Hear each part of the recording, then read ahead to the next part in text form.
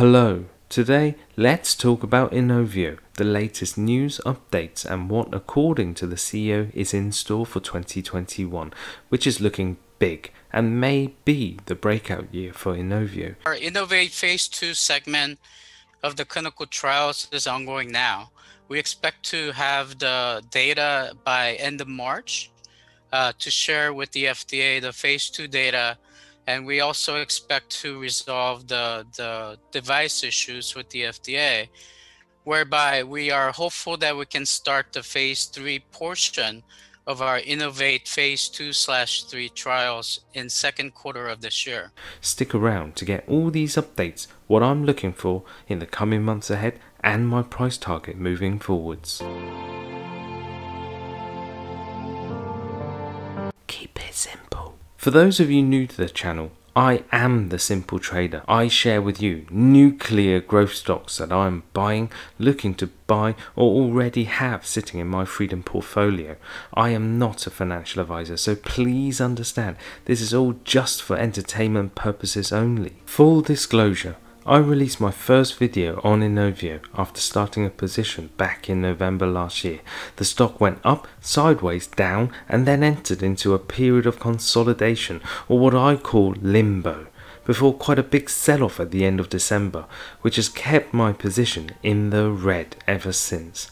No more plugging, let's start drilling. On the 15th of December, Inovio released details of a $37.6 million funding granted by the Defense Advanced Research Project Agency, DARPA, and the Department of Defense's DoD Joint Program Executive Office for Chemical, Biological, Radiological and Nuclear Defense in order to develop DNA-encoded monoclonal antibody, DMAP, candidates to treat COVID-19. The funding was provided to an innovative private-public team which includes Inovio, AstraZeneca, University of Pennsylvania, the Wistar Institute and the Indiana University in order to use Inovio's innovative DNA-encoded monoclonal antibody technology to develop anti-SARS-CoV-2 specific DMAPs which could offer versatile capabilities to function as both a therapeutic and preventative treatment for COVID-19.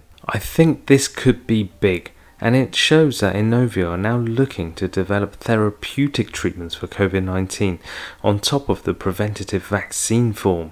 So they're actually looking for cures as well as vaccines. The press release goes on to say this, and I think this is vital as I'm trying to piece things together, and I quote, "Recombinant monoclonal antibodies, which represent the largest segment of pharmaceutical markets today with more than $100 billion in sales, are designed to enhance the immune system's ability to regulate cell functions."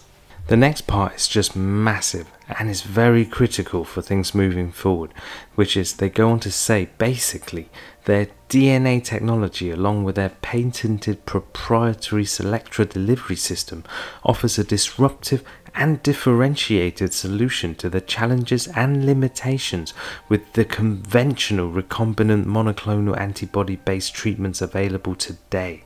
Now, I'm not a biologist or medical expert, but from that, what I'm getting is Inovio's ability to sequence DNA to produce the monoclonal antibodies is disruptive, and together with their unique delivery technology stands to be a game changer in the space.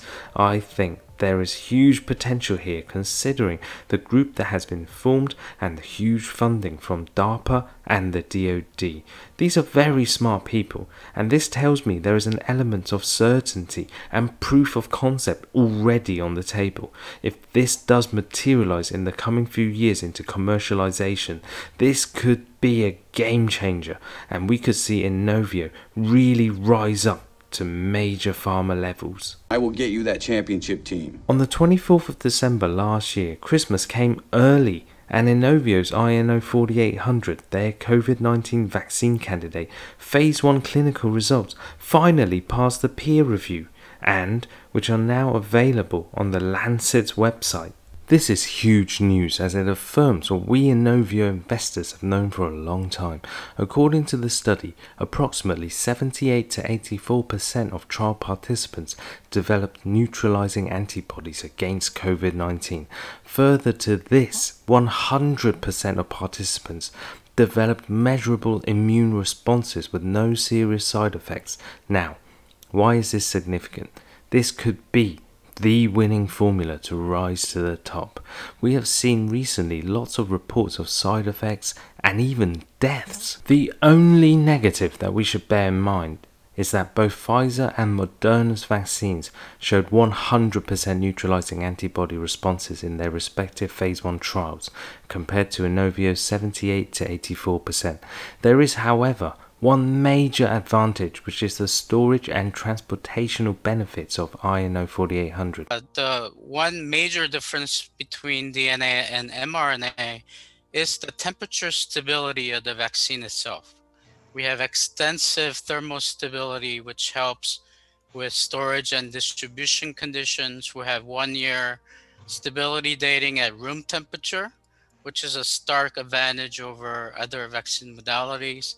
Up to 5 years shelf life and normal refrigeration temperature. In fact, our vaccine never has to be frozen. On the 4th of January, Inovio released details of a $100 million deal with China's Advaccine, which forms a collaboration and licensing agreement to market INO 4800 in the Greater China region, which includes mainland China, Hong Kong, Macau, and Taiwan. Inovio stands to receive an upfront payment of $3 million as well as $108 million in milestone payments moving forward. This could just be massive. The market in China is huge. Inovio have also commenced a phase 2 study of INO 4800 in China in collaboration with Advaccine. Things are prepping up for mass production, which is also a clear sign of intent. Where Inovio's INO 4800 can help with our distinctive key differentiating factors like thermal stability, safety, and immunogenicity. Once our vaccine shows efficacy and safety in phase 3 trials, and once we receive approval for commercialization, we would be able to help with this battle against this COVID-19 pandemic. So our team is totally dedicated in moving our program forward as rapidly as possible. As I stated earlier, we are in the middle of executing our phase 2 trials in this quarter. We look forward to starting the phase 3 trials in the second quarter, and we hope to have the interim efficacy data by the fall of this year. So that's the goal that we're working towards.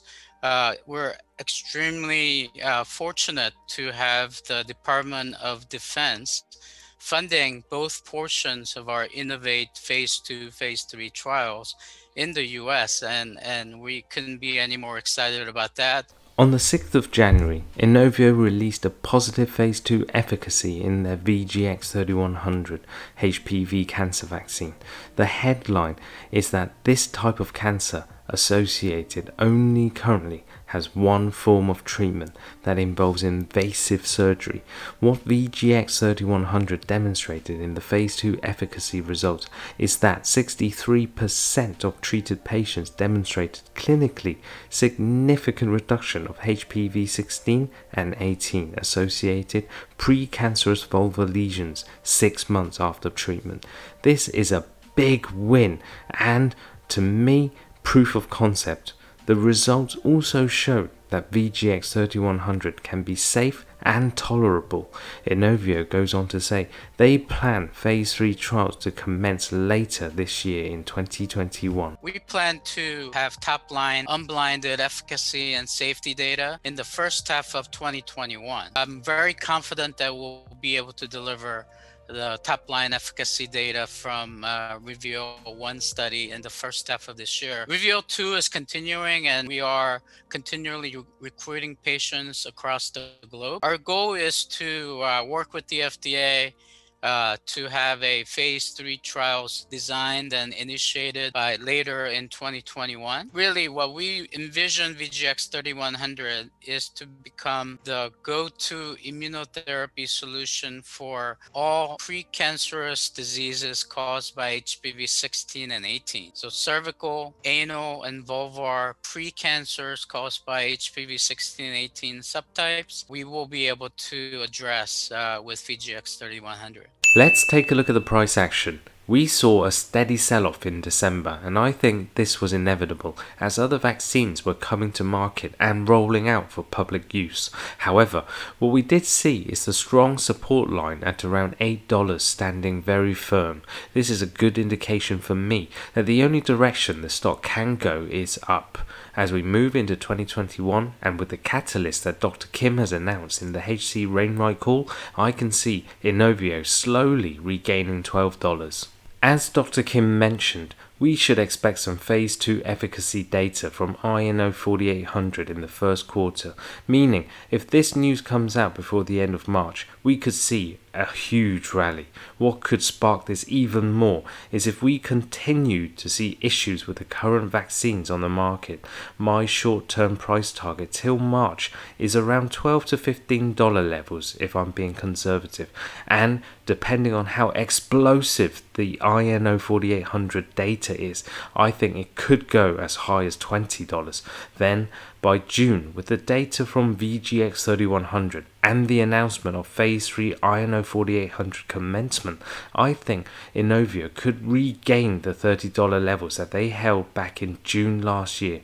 Looking further forward, if they somehow manage to pull off full FDA approval by the end of 2021 and move into commercialization, then I could see the stock going triple figures and easily hitting $90 to $100 by the end of the year. Other catalysts would include their work which is currently ongoing outside of the US, such as in China and in Korea, which may help to send the stock further up. To end, let's listen to a final segment of Dr. Kim telling us what the goals of Inovio are in the shorter term, which gives me, as a long-term Inovio investor, some much needed confidence going forward. Our goal is to be the leader in the second wave of COVID-19 vaccines to be approved and utilized to fight this pandemic. So obviously the two messenger RNA vaccines are ahead of us. The viral vaccines from AstraZeneca and J&J, and potentially the protein vaccine from Novavax will be ahead of us. But the next wave, second wave of COVID vaccines to be approved is where Inovio would like to establish our leadership. As I mentioned earlier, we plan to finish the phase 2 clinical trials in the first quarter of this year, start the phase 3 Innovate trial in the second quarter, and we're hopeful that we can see interim efficacy readouts by this fall. And by the winter time, we're hopeful that we would be able to, if the EUA path is available at that time, utilize that path.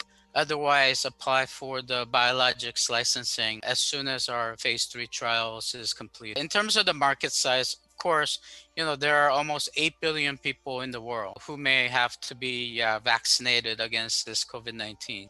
We're not going to be the first vaccine to be approved, but we will be in the top 6 or 7 vaccines to get approved in our battle, our collective battle against this pandemic. As much as Inovio can provide INO 4800, I think it will be an important arsenal against this pandemic, not just in the US, but also all parts of the world, Europe, Asia, Africa, and everywhere. Yeah, we have a very strong and healthy cash position. At our last reported quarter, September 30th, we had a little over $337 million in cash. So that's more cash than this company has ever had. We have a very strong resources. We have a dedicated team. We have wonderful candidates from our DNA medicines platform. And I couldn't be any more excited about what's to come in 2021 with our COVID vaccine going into phase 3 and demonstrating hopefully efficacy later in the year, demonstrating efficacy of VGX3100 and continually moving our other pipeline programs, INO 5401, INO 3107. We have a very, very full pipeline.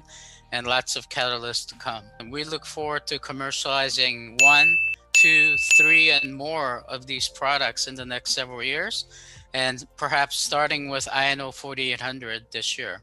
Thank you for watching, and remember that I do have a position in Inovio, so please do take my analysis with precaution, do your own due diligence and speak to a professional before you look to invest any of your money.